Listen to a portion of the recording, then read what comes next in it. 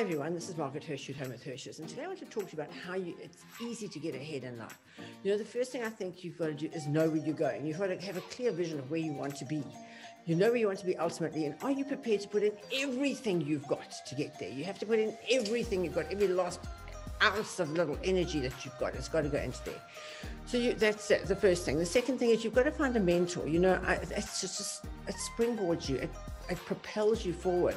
My mentor, Bob Rickards, took 40 years to learn his job, and he taught it to me in 2.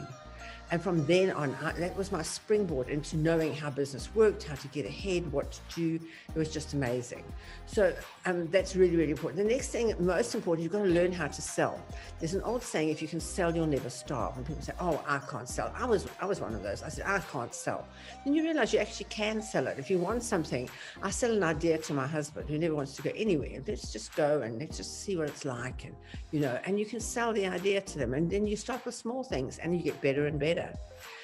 You've got to take control of your finances. You have to, you know, the difference between a rich man and a poor man. A rich man spends less than he earns. A poor man spends more than he earns. It's very simple. You have to make sure that you always spend less than you earn. Then you'll always be rich.